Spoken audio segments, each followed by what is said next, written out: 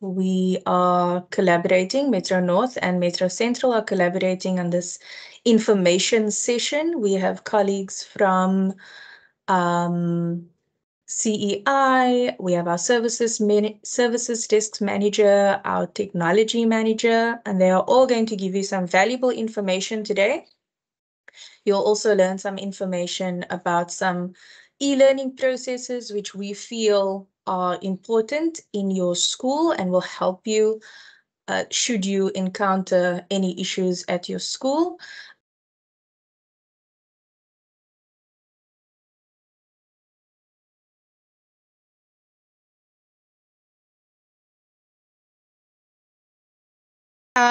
So from way of introduction, I'm Sharonda Brown. I am the service desk team lead. I oversee the agents at Kuils River. So with myself, Lincoln being the technology manager for the service desk, I am then with him, and we have in total, I think 16 agents that are outsourced, and then we have 16 agents at the desk. So those are the agents that will field the calls when the schools phone in. So a couple of years back, I'm just going to go give you difference between initially when we started out, we were a help desk, and we just started logging calls and then sending it off to the technicians, giving the caller reference number, and then the technician would go and sort it out. We were then asked to relook at the way we do things. We then moved into a complete different way of rendering service to the schools. Besides just logging and flogging calls, we now do more than that. So we assist them with all the ICT related issues. We are capable of doing first line support, and then transferring to the technicians in Metro Central and North if we're not able to assist the user any further. It was then said that we need to become a centralized schools IT service desk. So like I said, all IT calls are logged and action for resolution from our side. We're a single point of contact for users. We report on service disruptions, service requests, and all calls must be recorded. And the reason why we say all calls, ICT related issues at the school must be recorded, is that when a school is complaining that things have been disrupted, their service has been disrupted for a while, we at least have history on that particular school to say, okay, yeah, there is something there. Let's see what the trend is and see how we can actually resolve that. We resolve incidents and fulfill request that comes in. There is a difference between an incident and a request. An incident is something when it's broken. A request is when something is new. So, for example, setting up a new PC or a setting up of a new computer lab, that would be a service request. And then an incident will be, my internet was working, but it's not working anymore. So that we just need to be made aware of as well. Then, how to log calls at the service desk. We are contactable on 3 different platforms. We have our service desk number, which is 0218344690. That is the main number that the schools will dial. They will then get diverted or routed to the first available agent. Now, we've asked schools in the past to please not hang up if somebody doesn't speak to them immediately.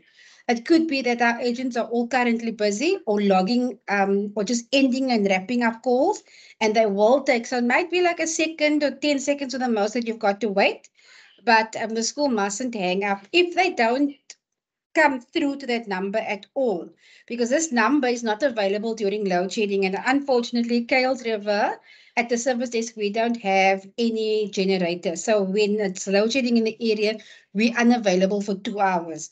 But however, they can then send a WhatsApp And as soon as our systems are back online, we're then able to log that call for the user. The school can either then contact us via landline, via WhatsApp, or they can contact us on our school's email address. Our services are available from 7:30 till 4:00. That's Mondays to Fridays. We are available during school holiday hours as well, between 7:30 and 4. But we encourage our staff to take the leave during that time. So we might be short staffed, but we are able to still be functional at the service desk. If the schools do phone in anytime after 4, they get routed to a voicemail, which then is sent to this email address via a voice clip, and we log the call then the following morning or when the voicemail comes through to our email box. And then information required when logging a service request.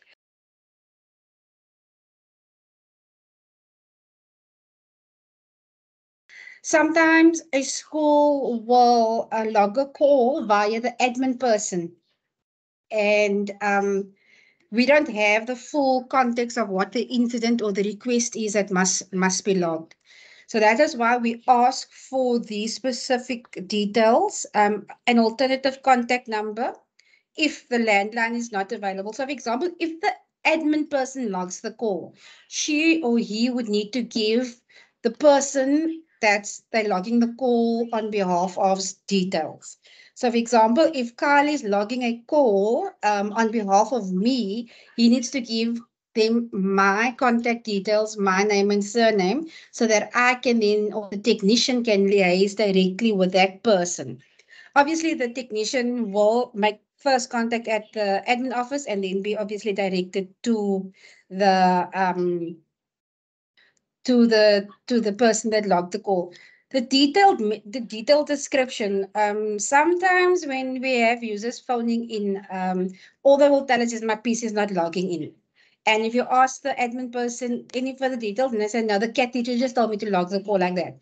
And then that takes a bit longer in the call resolution or the call response, because now it means we log the call as my PC is not logging on, but then we have to phone that person and say, okay, what is actually really wrong with your PC, so that by the time the technician gets there, he will know what to do, or he could maybe remotely assist the user on the phone. So this details are of utmost importance to us at the service desk. And then our escalation process. So if the call has been logged by the school, and with the third day, so for example, if a call is logged today, and by next week, Monday, the call has not been actioned yet, or the school hasn't received a reference number, the school is then advised to make contact with our service desk manager. In this case, is Lincoln Tempes. You can chat, the schools can ask to speak to him, and he will take it up from there. If no response or resolution within 5 days after logging that call, so say by next week, Thursday, the school has still not gotten any answer or any feedback, they are then, they then can ask to speak to the services manager, which in this case would be Cecil, but I know Cecil splits his team between Quentin and Carl, if I'm not mistaken. If there's no joy after speaking to Cecil and Carl, and you guys still, and the schools are still having a problem, you are then free to contact our director, who is Mr. Louis Latergan, and we'll then do the necessary escalations, and Louis will then get the necessary peoples involved to get your call resolved. This slide is just with regards to the escalation processes. So Louis Latergan is our director. Lincoln is our technology manager, as well as Reggie. And then Cecil obviously is the services manager for Metro North and Metro Central. These details are on the school's portal as well if the schools need to get hold of it for any reason. And then our turnaround times or resolution times. Resolution times for internet and server and mail. These are the utmost important services that we feel that the school needs to have open and working on at all times, because this is the main forms of communication. So although we have an internet service provider that is CeI, and we are obligated to a SLA with them, or we are governed by an SLA with them, we try and still stick to our 2-day turnaround time. Although they might take a little bit longer due to reasoning of their own, but we should have, if it's not a complete resolution, it will at least have been a communication with regards to the school as to what the status of the internet server or mail problems are. Workstations, that's anything from the monitor not working, the PC box not switching on, power, blue screens, whatever. That is 5 days. Within 5 days, if you haven't gotten any feedback or any resolution, you then contact the and then all other incidents, ICT incidents like your smart classrooms, a broken mouse or keyboard or anything in the admin area, printing, that will then be a 5-day resolution or turnaround time. Okay. Then, as you all know, all our schools have broadband, or most of them have broadband. And now currently we have the broadband internet, which is provided by CeI, and the internet line or the layer 3 is provided by Liquid Telecom. So when we have a call, we log it, or when a school complains that the internet is down, we then log it with CeI. CeI will then see if they can resolve it on their side. If not, they then send it over to Liquid Telecoms. So with the cabinets in the school, it's a small cabinet mounted normally in the admin area. That's we request that power to that cabinet remain on at all times, even during the school holidays. Reason being is that CeI monitors this internet line. So the minute they see it drop, so we get notified, and then we need to confirm power at schools to find out if there is power. And then I know during school holidays, because a lot of schools buy their own prepaid electricity, they switch off the cabinets during the holiday. The cabinets are to remain locked and keys are to be kept in a safe place. This has been questionable over the past couple of years, because on this, when we need to confirm power at the school, we do ask whoever's logged the call to just check in the cabinet or reset something for a couple of minutes. But only at that times is this cabinet to be opened, and then no unauthorized access to the to this cabinet is permitted. So, for example, we've had in the past where schools have third parties install things at their school software or hardware, and they would then store it in the CeI cabinet. Now, that's a big no-no, because that's not even WCED's property. That is still CeI's property. No internet access is to report it to the service desk and not with CeI directly. In the past, we've had questions from the other e-learning champs, and the e-learning sessions that we had was, what about the Wi-Fi, the public Wi-Fi that's just, that is at certain schools? That you guys can, the schools can log directly with Liquid Telecoms. There should be a number on their board that they are able to, but anything related to that CeI cabinet or that line within the school must be logged with the service desk. The same with burglaries, vandalism. All IT equipment or to any IT equipment must be reported to School's IT Service Desk, and with a case number from SAPS, and also be reported on the Safe Schools on CMIS. Sorry, if I can just come in here, is the question being related to logging a call for your WCG schools email, or is it for you to log in via the Wi-Fi? When they log a call, why should they give the personal number? Now, the only time we will ask for your personal number when the call is being logged is if you need, if the user or the educator or staff member needs access to Wi-Fi, or they're having a problem with their Wi-Fi access. That's number one. Number two, it is for your emails.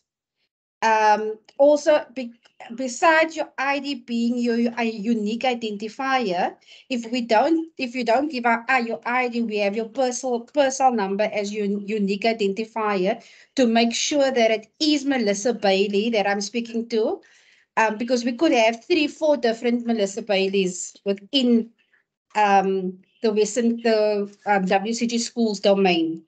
And that is also one of the reasons why we ask your personal number or ID number, so that we can establish if it is Melissa.Bailey1 or Melissa.Bailey2 or just Melissa.Bailey at WCG schools. On both ends, on the e-learning side, that is vandalism on your LAN. Everything like the computers, the APs, etc. Everything e-learning provided to the school. On that side, a SAPS case number is needed. Unfortunately, that is an e-learning process. On the broadband side, the same applies. That is also a CETA request. So the best person to actually answer that one should be e-learning in the event. What happens if it is recovered, seeing that e-learning picks up the bill. It's not the school picking up the bill on the LAN side.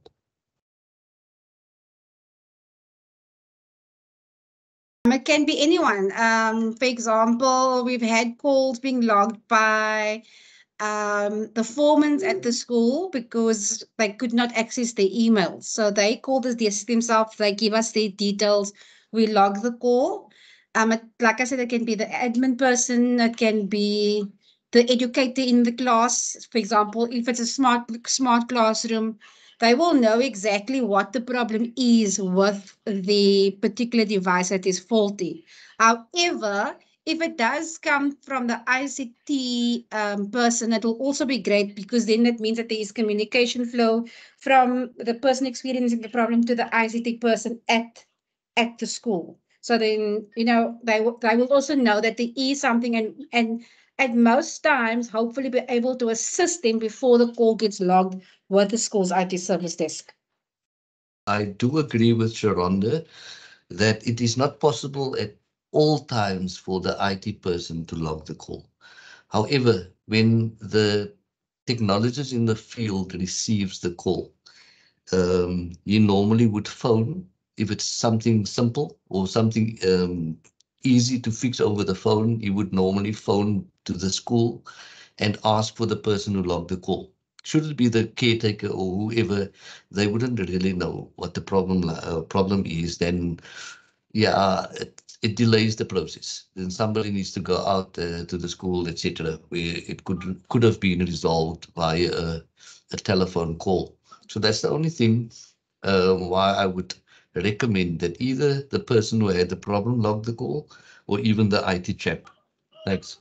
So with regards to broadband calls, there are two ways that we deal with the broadband calls. Over the time since 2015, when broadband was initially set out to the schools, we relied mainly on the schools to call us to let us know that the internet line is off, or CETA would inform us that the internet line is off. However, things have evolved since then. So we have a system that we now monitor at the service desk. each of our agents have access to a system called Iris, and we can see. So if a school phones in and says my internet is not working, we can see exactly if it is the CETA line coming into the school, or is it actually problems with the Wi-Fi connections that they're having a problem connecting to the internet. So, for example, if they phone and say, I can't connect to the internet, we will check to see that CETA line is up. If the CETA line is up, 10 to 1, they're having issues maybe connecting to the APs, and then we will check to see, okay, which AP are they closest to, and then eliminate the call, and also then know how exactly to log the call and who to assign the call to once we've gathered all the information from the school. When we do this part in the mornings, it's done at first thing at 7:30 in the mornings, and then again at 12:30 in the afternoon. We go and we physically do a report from the dashboard. It's called Iris, actually. That must be changed. Lincoln, you must just make a note. We then found the schools to confirm power, because that is one of the things that before we can log the call with CETA, that is what they want. So some schools get frustrated because they know that we can see the internet is down now. Why are we asking them these unnecessary questions? But like Cecil said earlier, the more information we get, it helps in the resolution time and the time taken to actually get the school back online. So we will confirm power. We will then take a contact person. In most cases, we do opt for the IT champion at the school, or the IT person at the school for this. And then we will then put them down, and CETA will then, if we can't get it resolved, CETA will then give them a call and ask them to check stuff, or then escalate it further on to Liquid Telecoms. Reactive, like I said, schools will call us and we'll log the instance, and then also at the same time confirm power and confirm the contact person. So that's with regards to broadband.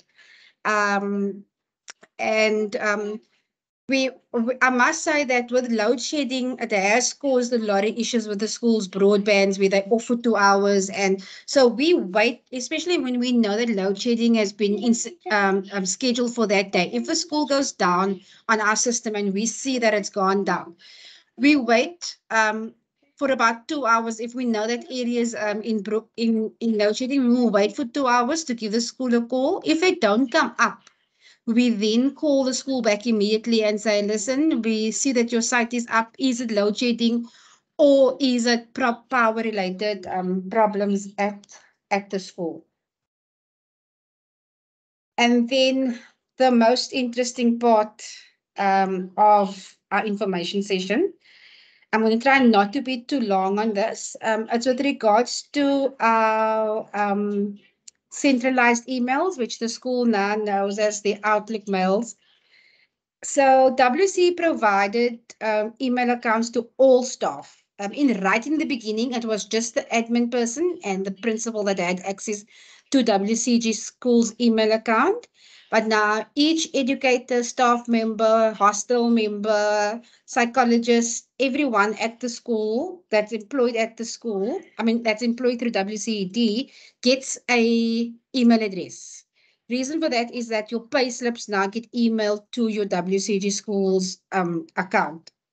So the main format is your name.surname at WCG Schools, and in the school's account, it will be the school's name. If it's a primary, it will be .primary. If it's a high school, it will be .high or .sec or .combined, and that will be the format of your schools. However, this account does not have a password, and it is can only be accessed via the principal or the administrator's email account. Just going to the next slide.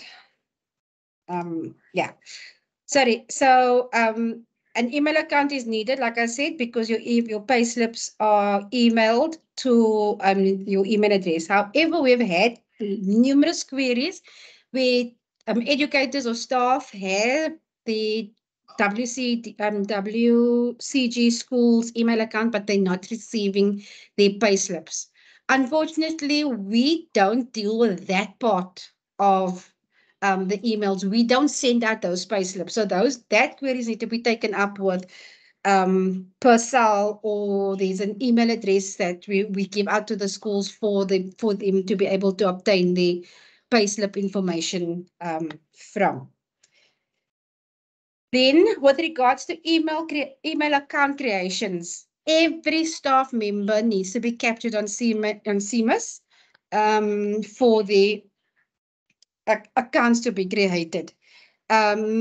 Once the accounts take the whole creation of the email account takes about a week for a staff member's email account to be created. Reason being is that once the school's loaded the staff's details onto CEMIS, we then get an import from CEMIS on a specific day.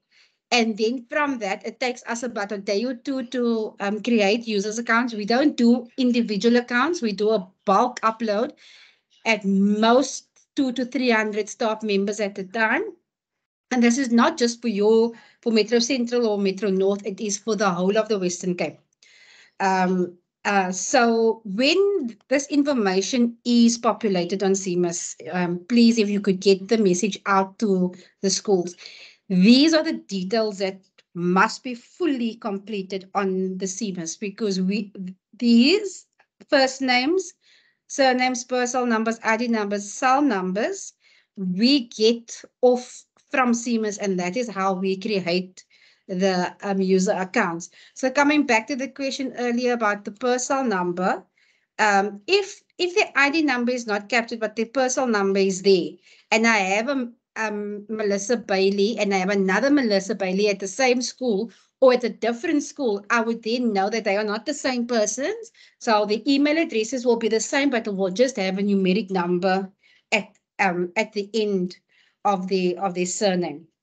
So those are the requirements that is needed for CEMIS when once a new staff member is uploaded. Then access to the school's mailbox, like I said, it is only the administrator and the principal that gets access to the school's mailbox. And this is because of security reasons and for confidentiality purposes. WCD uses the Western Cape, not the Western Cape, the WCG school's email as the official mailing address, right? So what they do, the sensitive information that's sent to the principal, and that is why we only have the admin person and the principal access to the school's mailbox. What we do request at the service desk is that we've noticed that once administrators leave or principals leave or they retire or they move to another school, right? The service desk doesn't get that information. So, for example, Kyle.Neft is the principal at Athlone High School. But now Kyle retires, and on our back end on Microsoft Exchange, we still have Kyle Neft as the principal. So mails are still going to Kyle Neft. But now, in the meantime, Lincoln Daimpies has been appointed the new principal at Athlone High School, but he's not getting any mails. It's because nobody has informed us that there was a change of principals at the school. So we do ask that gets done. There is a form that the schools can email us for or call us for, and we'll email them. And that form needs to be signed off by the circuit manager. The reason why we say that that form needs to be signed off with the circuit manager is because they're the only ones that would be able to give us the correct information if there has been a change of principal or admin staff at the school. That's again just going back to security purposes, and also for us at the service desk, when we get audited by the Auditor General for making changes on Exchange, we need to back that with a actual hard copy of information that we received.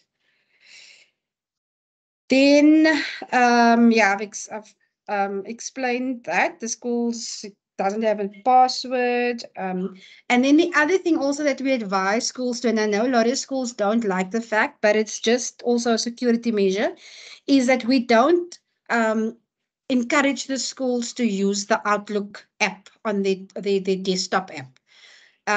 When they go and log in, they need to use the following URL and sign in with the details given to them. At this point, I'm just going to give over to Lincoln to explain the next MFAs.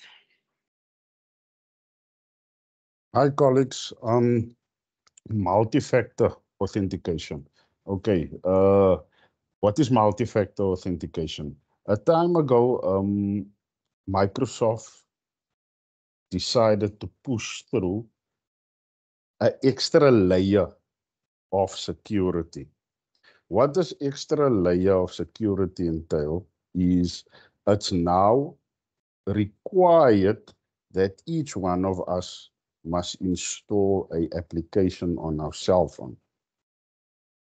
For now, the OTP, the SMS number that has been sent to your phone, that still applies, but that will come to an end in 2025. Having said that, it is vital that in the event your cell number changed, please do contact the service desk, because you are going to struggle to get into your email account. I do not want to bore you guys with all the technicalities around what multi-factor is. For now, all you need to know is that multi-factor authentication is just an extra layer of security, because anybody can basically log in as you. That's why it was designed. Okay, let's do the OTP tied to your cell phone. So this is just a add-on, extra layer, but the SMS will eventually be faded out in 2025. Warranty service request. A warranty is given on all equipment that is provided by WCED to the schools. There is a 3-year warranty on all computers, printers, and everything in the smart classrooms. I'm now just referring to anything that is WCD supplied. I'm not talking about the SLAN cabinet, and I'm not talking about the CETA cabinet. So basically just PCs and printers and smart classroom equipment. There is a 3-year service warranty on those things, on-site service warranty. However, we do distinguish, there is a distinguishing between warranties. So in out-of-box warranty and then a normal warranty. So out-of-box deals with when the technician comes and he sets up a new set of PCs or a PC or some equipment and it's not working from out of the box. We do request that schools phone the service provider directly, and the service provider will be known by the invoice that the school receives. The details will be on the delivery note, and that is the service provider that the schools need to phone and log the schools. However, if the school does not want to do that, we at the service desk, we do log out of box warranties as well. And also just help us keep a tab and then send it to Rani Erasmus team on a regular to say, look, we're picking up a trend that these pieces that were sent out 2 weeks ago, this and this is the problems that we're facing. With regards to warranty, if that 3-year service on-site warranty has expired, the school is then responsible for having the repairs done on their own. Or they can contact Mastic or Pinnacle, which is our main service providers, and find out by them if they will be able to do the repairs for them. But then that is dealt directly with the school and Mastic or Pinnacle. We don't get involved with. We only get involved with the equipment that is still in the warranty period. What we do ask the schools to please, it's a big please, is that they keep their delivery slips. Because we're not sure at the service desk who delivered that specific equipment to the school. And so when the school phones and they log a call for a warranty, once the call has been assigned to the technician, we then ask for the delivery note so that we can get the exact serial number, exact make and model of that particular equipment, and then send it to the service provider on behalf of the schools. So the schools keeping the they don't need to keep their boxes or the insides of the cardboard boxes, but just the delivery note is what we ask that they keep for a duration of 3 to 4 years. Depending on the warranty of that said equipment. And then obviously these are the people that we deal with. For out of box, I said if the school wants to do it, they are more than welcome to do so, or contact us and we will do it on their behalf. Thank you to my colleagues, to our service desk colleagues.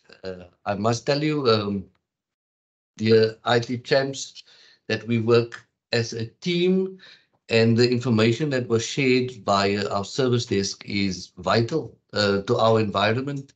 We, as the service management side, focus on a couple of other things other than what our colleagues are focusing on.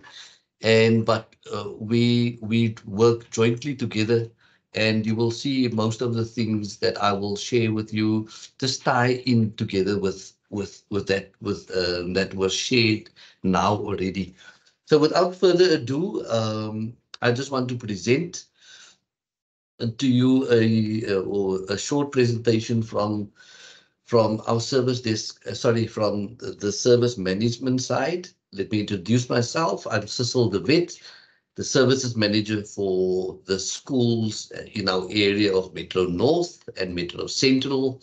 And we also support the district office staff at the two districts of Central and North. So without further ado, let me just start by giving you a quote. The importance of the IT champion, or the teacher at the school. We see it as a vital component in our environment. So I read you this quote where it says, we need technology in every classroom and in every student and teacher's hand, because it is the pen and paper of our time. And it is the lens through which we experience much of the world, of our world. So I see the value, and I'm sure you too see the value of ICT within our schools and how important it is, because this is the new way forward. I spoke to my colleague, which is a little bit younger than what I am, and I said to him, when I started, especially primary school, we had those desks with the holes in it, and I'm sure some of you can still remember those desks. And those desks, those holes indicated where our predecessors, our parents, and those older than us used to have the ink that was placed in those holes, and they used to use the ink to write on. So when I started school, we fortunately didn't have ink any longer, but we could see still what has transpired before us. We use ballpoint pens and all these fancy things. And now we are in a new era where we use IT. Our children go to school with laptops and notebooks and all these fancy things, which they communicate with the world out there. So that is how the world evolves. And I'm sure in a couple of years' time, it would be something very different. We are fortunate to play a major role within this transition, and it is fantastic. But I still want to maintain that the IT equipment is only a tool. Teachers and IT champions and yourselves are very important for education to take place. So the next quote I also have is that technology will not replace great teachers, but technology in the hands of great teachers can be transformational. Simply meaning that the tools that we use are simply a tool. Teaching is still very important. Teachers are very important in our environment. And that's how we connect. You know, there are some processes in place, as we've now heard, but people are more important. And the fact that we can communicate on this level is fantastic. So do not be intimidated by the equipment, colleagues. Let us just use it as a tool. So in our environment, we have something called broadband, and I'm sure many of you have heard it. We work with it on a daily basis. Broadband simply means the internet that comes into your school. Each and every school, we have got 1,300 and odd schools, and the Western Cape government, we are connected to the internet, each and every school via a broadband pipe that was enabled by the Western Cape government. So each school has its own internet, some a little bit faster than others, but it's a work in progress in order to get all schools up to a minimum connectivity level of 1 gigabit per second. At the moment, the fastest schools are at 200 megabit per second. So we're getting there to connect everybody on that same speed. So each and every school has a thing called a cabinet, a broadband cabinet or a CeI cabinet. Got a nice photograph here that all our schools have. That is the broadband connectivity coming into your school. So basically you've got it says L2 switch and an L3 switch. Bottom line, what it means, that's the internet connectivity coming into your school, and it connects your school to the outside world to give you internet. This is just a couple of pictures of what you find within that CeI cabinet at your school. One access device, front and the back, just to show you the cable. So layer 2 or L2 simply means that physical cable that comes into the school. You've probably seen at certain schools there were some trenches dug and a cable was laid to your school if you have received a fiber cable, and that cable connects to your broadband cabinet and it connects into that device. It's called a one access device. Then from the one access device, it connects to your layer 3 device, which is the switch. And that switch connects at the back end to our service provider, which is CeI. And in the front end, those cables connect to your computer or your access point, etc., to give you access to the internet. This is just in brief what you would see in this CeI cabinet at your school. That is the power injector. That is the fiber cable coming into the switch, fiber ONT device, connects the fiber. That is basically the CeI switch that you see.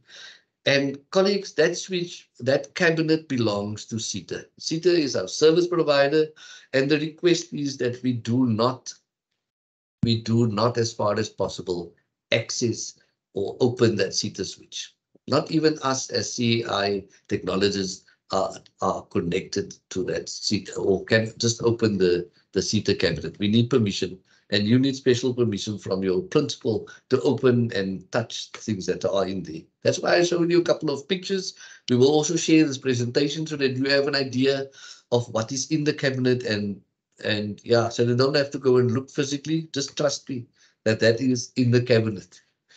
So you must only have access to the cabinet to assist when troubleshooting. So please do not open the cabinet. Sometimes we've seen that the keys are still hanging there or is still in the cabinet. Take it out, put it in a safe place, give it to the principal, let him put it in a safe. At times, just to save time, a technologist would phone the school and then maybe ask you, just open the cabinet, see if those lights are on or if that cable is connected. That is when you do open the CeI cabinet, colleagues. And then lastly, the cabinet must be locked at all times with the key stored in the safe, as I've mentioned. Now I'm to speak about the LAN environment. You probably heard about that all the time. So we spoke about broadband. LAN is simply when computers are connected to the broadband. You can find some schools still have a lab, a functional lab. Other schools have internet and connectivity all around the school, which is called a SLAN environment. So let me just unpack that a little bit for you. These are the types of devices you will find at your school. A server, that's a type of server. A blade server and a tower server, it does exactly the same thing. It just looks different. Some schools have a cabinet and that blade server fits beautifully into it. Before, when we didn't have those cabinets, we used to have tower servers, big black thing that we were placed into that cabinet. But it's the same thing. It has the same capacity and the same power, etc. Simply looks different. And then we have a switch which connect the server and whatever is on the server to all the various workstations. Each and every port that you see on that switch connects to a workstation. So if there's a light, it shows there is connectivity. If there's no light, then obviously you won't be connected to the server, you won't be connected to the internet. The LAN technologies that we have in our schools, and we put this in the slide so that you know that all schools are not the same and all schools have not received the same equipment. I saw on one of the questions that was posed by some of the schools is, how can I get the equipment? I see my neighboring schools have a smart classroom, have all these various projects, and at our schools, nothing is going on. How do I get those things? Colleagues, simply speak to your e-learning advisor. In this case, you can speak to Bradley and Melissa in Metro North. Metro Central, you speak to Andre van Sail or Gail Valentine. They would be able to assist you to get onto whichever project that is at the moment. We as CEI look after the equipment, make sure that it is functional, that it is working, etc. Technologists come to the school, but we are not the givers of the stuff. Speak to the education department. Those are the e-learning project, e-learning coordinators, and they will help you to attain the equipment according to the criteria that they use. So in your schools, you will have various projects. At the moment, if the schools are connected to the internet, they will have a smart classroom, because a smart classroom simply connects the laptop that they receive and the overhead projector, the whatever projector, that one, and it connects it to the internet, and so that to assist the teacher to give to assist her with a teaching and to project it on the board, on the whiteboard, and so on. Some schools have 1, 2 smart classrooms. Other schools have many smart classrooms, depending on the project and the size of the school and so on. Data projectors they will receive. That is Wi-Fi enabled, a notebook, interactive whiteboard, and visualizers at certain schools. The latest project at schools is also the USO project, which is sponsored by our cell phone companies. You get a MTN USO project school, you get a Vodacom Cell C. It is simply those cell phone companies that sponsor certain a lab to the school and connect them to the Wi-Fi. As I've mentioned, there are plus minus 1,300 schools already connected to our broadband. Almost 1,000 of those schools are SLAN schools. My colleague Kyle Neff will unpack a little bit what the differences are between SLAN and broadband schools, etc., or SLIM schools. In fact, I see it's my job to explain that. So between SLIM and SLAN, what is the difference between SLIM and SLAN?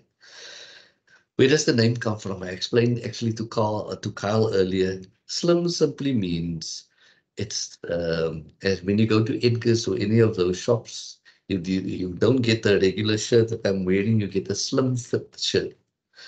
Tongue in cheek, what it basically means is that all schools have received broadband, the internet coming into the school. And then a decision had to be made.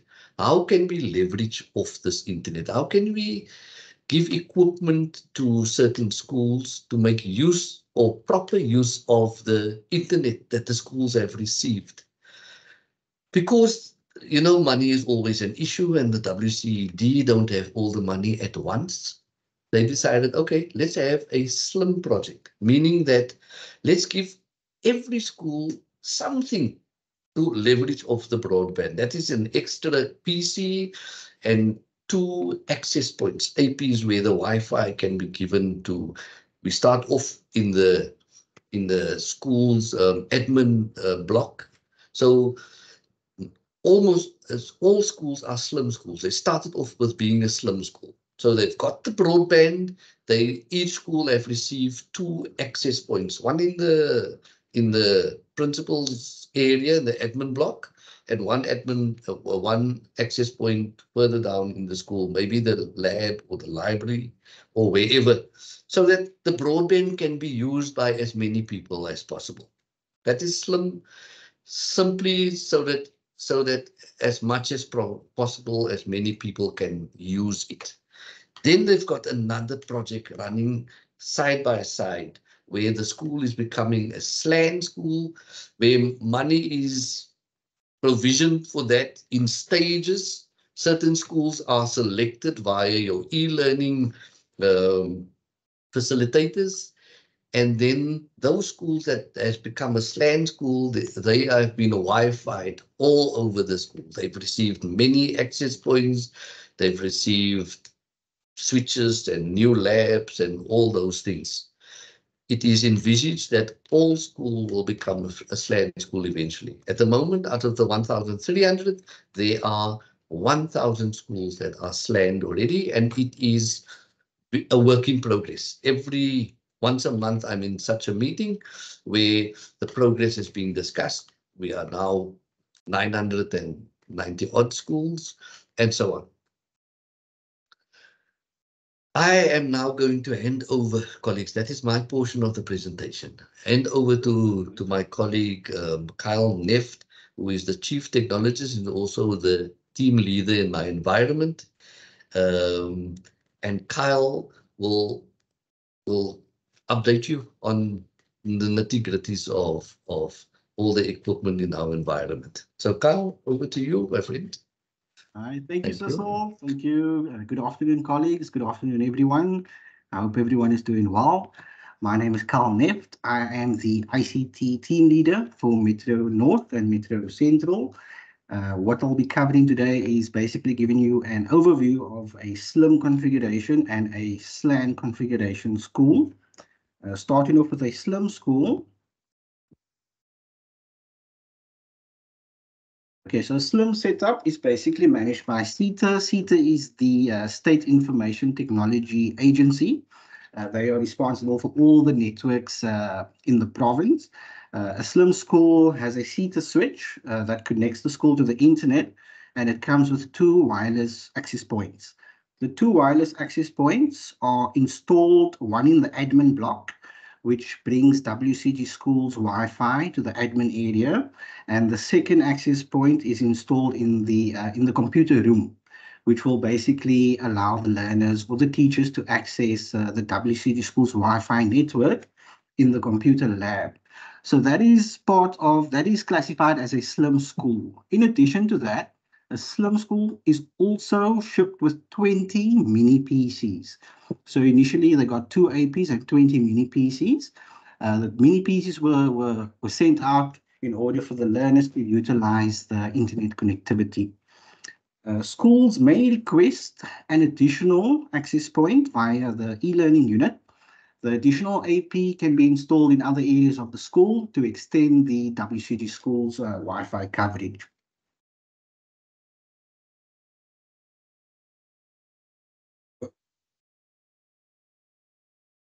Okay, moving on to a SLAN setup. So a SLAN setup is a fully fledged WCG Schools network in your school. So not only do you have WCG Schools Wi-Fi in the admin and in the computer room, but you also have it now throughout all the classrooms, throughout the entire school. So we have a company called BNC, which is the Blue Network Consortium. they are responsible for the installation of the SLAN network, as well as the management of the network. So the CeTA switch will be installed in the CeTA cabinet as usual. These are all new components. Once the school gets upgraded from a SLIM school to a SLAN school, they will receive a cabinet, a few cabinets spread throughout the school, a few access points spread throughout the classrooms. In addition to that, they will also receive cabling infrastructure. So each classroom will receive a network point in order for learners or teachers to connect via the network cabling instead of Wi-Fi.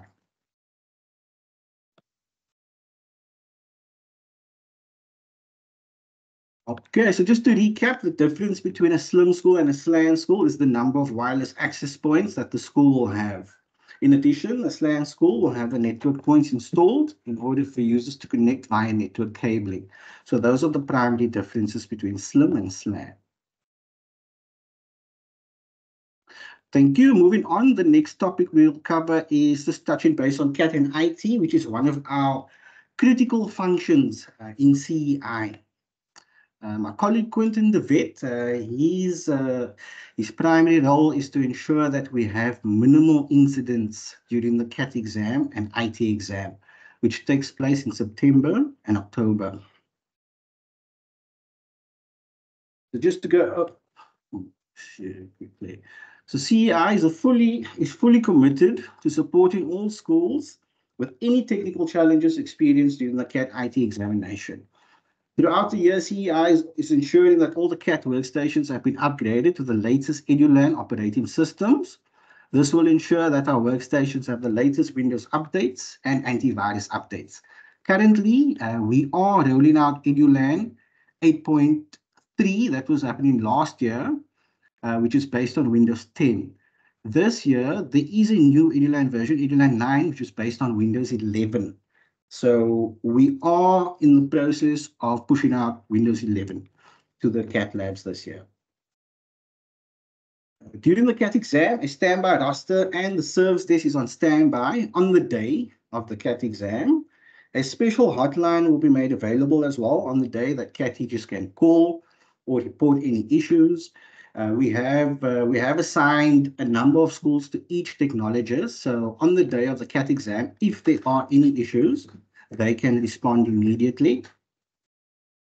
The special focus for us during the months of September and October, with the prelims taking place and the finals taking place in October. We've also, just to add on, schools have invested in generators and inverters to combat load shedding. Load shedding has caused havoc throughout the exams in the past, especially with the PCs, because with the SLAN network has inverters. The inverters are able to keep the network up and running during load shedding. However, the workstations, they don't have any backup power. So schools have started investing in generators and inverters to keep the workstations up and running as well.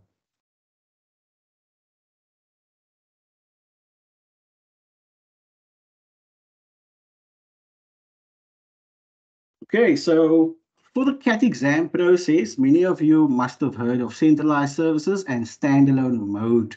So just to confirm the differences between the two, centralized services, you are writing online, so on the network. So each learner will log on with a domain account. Those accounts were requested by a service desk and sent to the school, right? Each learner logs on. The teacher deploys the data via the server. Once the data has been deployed, the learner renames the folder and they can start the exam. Once the exam has been completed, the teacher can then run a script that retrieves all the data and stores it into one folder, and that folder is then burnt onto a CD. The difference between standalone mode, which is our backup mode, there is no network at all with standalone mode. So the teacher would have to copy the exam data to each workstation manually. This needs the teacher has to do this process for backup purposes. In the event there's a network failure on centralized services, you would have to revert back to standalone mode. In standalone mode, once you're in standalone mode and the learners have started the exam, the teacher would have to collect the data from each PC once the exam has been completed. So those are the primary differences between centralized services and standalone mode. Centralized services is a lot quicker in terms of deploying your data and retrieving your data versus standalone mode. This is one of the challenges that a lot of users are experiencing in the school, and most likely it's always due to the incorrect settings that is configured. So this is a one-pager that basically just highlights what the settings should be in order for you to successfully connect onto the WCG Schools network. If you need further information on this, you can contact the schoolsit.wcgschools.gov.za website. We do have some tutorials and videos to show you how to connect to Wi-Fi. And what I do want to point out is the proxy host name currently being used in schools. Schools need to ensure, or users need to ensure, that you have the proxy.wcgschools.gov.za proxy configured. If you are using 10.0.241 or 2.6, your internet experience might not be as great. For further information, as I mentioned, you could visit the school's IT portal, or you could log a call with the school's IT service desk. Basically, they will assist with the first line support. If it needs to be escalated to the district, it will come to us, and we will assist with the second line support and first line if needed. But basically, we can assist with your settings and ensure that it's working, or that it's working properly. Escalation procedure of a call, okay. But colleagues, in a nutshell, that is basically what we do. So any sort of incidents experienced in the schools, any sort of desktop support, IT support that is needed, a call would need to be logged with the school's IT service desk. A reference number will be issued, and we will attend to that call within 3 days to have it resolved. If no success, like I said, we can just contact service desk. Service desk will contact CISL, and then we will definitely try to resolve anything that wasn't attended to. So with regards to the eChampion at the school, which would be you who joined the session today, you have two important functions, and that is on-site user support as well as the promotion of integration. So with regards to on-site user support, you will assist the learners and the teachers as well as administrative staff at the school with any technical queries that they might have. Now, you might not have the answers at times, and then you contact your e-advisor at the district, and they will be able to assist you with the answers which you are struggling with. Secondly, you will also provide upskilling at the school because you have attended sessions to upskill yourself in certain apps. So on request and when needed in a structured manner, you will liaise with the e-advisor, and they will guide you through the training sessions that you will have at your school. Also remember that there is daily training sessions happening, and those sessions are shared by the e-advisors in the district to your principal, and you can join those sessions to upskill yourself even more. Then ICT administrator of the school, meaning that you will be the stock taker and you will maintain the asset register. So if you are at school and you see there's a delivery, or you're informed there will be a delivery of tablets or new devices for the learners or teachers, then you need to make sure that you add those devices onto the asset register. That will ensure that you know exactly what is at school, and you will also then be tasked with creating a sign-in, sign-out procedure at the school. With regards to the promotion of integration at the school, you will assist the teachers with lesson plans by adding or incorporating the e-learning aspect into it. So you will inform teachers of the tools and materials that are available, and you will also recommend the appropriate ICT tools that teachers can use to enhance the teaching and learning in the classroom. With regards to the eProjects, your school will be involved in certain projects. Not all schools are always involved in it. They are carefully selected by head office. And those projects will always provide valuable resources and support, as well as opportunities for you to grow in your professional development. So some schools will receive tablets and some schools will receive devices for teachers that they can use. You need to be the person that is aware. As the eChampion, you need to be aware of those projects so that you can make sure that your school benefit from those projects. And then lastly, the e-committees. Ensure that you are a member of the e-committee in order to create an e-culture at your school. You will be responsible to make sure that the teachers, your colleagues, the learners know that they'll be using e-learning and how the teachers can use e-learning within the classroom. You also need to advocate for the use of technology in your school. And if you are in need of support or guidance, you can contact the e-learning e-advisors at the district. Metro Central will be Andre van Zyl and Gil Valentine. Metro North will be Brady Dirks and Melissa Bailey.